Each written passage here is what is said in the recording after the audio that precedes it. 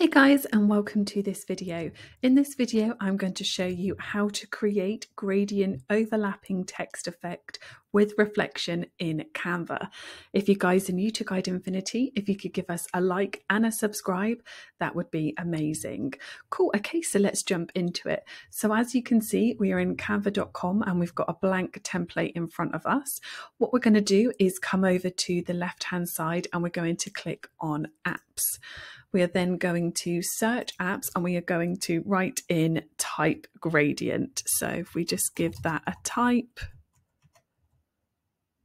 hit enter, amazing. And this is the app that we want. So we're just going to give that a click. And then we're going to type in our word. So I'm going to type in the word guide, as we are called Guide Infinity. So I'm happy with the font Anton, and then I'm just going to change the gradient color here. So I'm going to go for sort of a pink to sort of like an orangey color, I think. So we're going to hit that middle one, and then I'm going to make that a little bit more of a brighter pink, and then if we do this end one, and then I'm going to do a sort of more orange color. Perfect. Love it. Amazing. And then if you come down here and then if you press add to design, amazing. So that looks brilliant. Really, really good. Loving it. Loving it. Guide. Amazing. Okay, and then if you come up to the top right, press share. We're going to download this. We want to have it as a PNG with a transparent background, and then click download.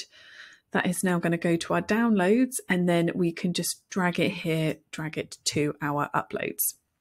So we're now going to grab a new template. So we're just going to click this plus here, and then at the bottom you can see we're just going to delete this page.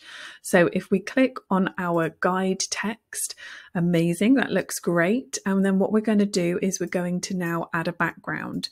So if we come up to the top, and then we're going to make this black just to really pop out, which I think looks fabulous.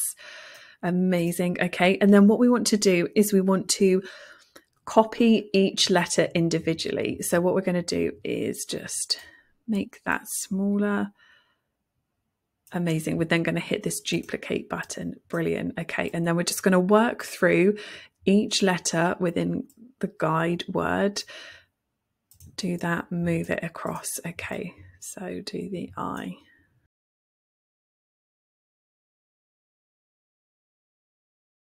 Perfect. Okay, so now what we want to do is we want to line this up, and then you want to bring each letter in and then kind of overlap slightly. But obviously we want them all lined up. It's great. So let's do this. Okay.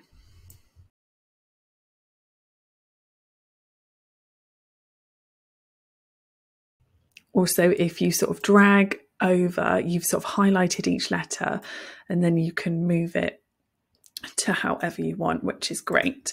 Okay, now we want to make sure that the layers of each letter is in the correct format. So if you click on a letter and if you right click, and we're then going to press layer, and then we're going to do show layers. So we want our E to be at the top, we want D to be next, we want I, and then so we've got guide, so it's sort of spelling it, so it's kind of done like going backwards type thing. So what we're going to do now is we're going to create the effect on each letter. So if we right click on the letter, so if we click on the letter and then if we press edit image, what we're going to do is come to this shadows here. We're going to go for a drop effect, and then we're going to do click on left. We're going to do offset maximum, transparency maximum, and blur maximum as well. And press apply. And what you want to do is you want to go through each letter and apply the same effect on each one.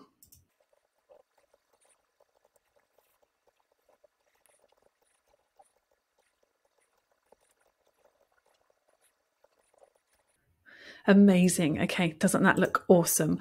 So now what we want to do is we want to come up to the top right and we're going to download this. So we're going to press the download PNG and then download. Amazing. As that's downloading, we then want to grab it. Here we go. Grab it and then pop it here into our uploads. Perfect. Awesome. So now what we're going to do is we're going to create a new page so we can delete that first one. Great. Okay. And then we want to grab our guide word and we're just going to, that's it, just sort of size it up. Amazing. And then what we're going to do is we are going to, might lower that a bit, we're then going to press duplicate. And then what we're going to do is we're going to flip it vertically. There we go. And then you just want to minimize this gap. So this is just for that, like, you know, really cool sort of mirrored effect that we're going to do.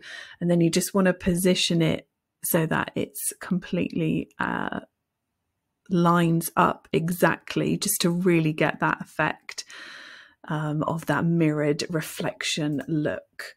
Perfect. That looks so dramatic. So you could always like bring it down if you want to.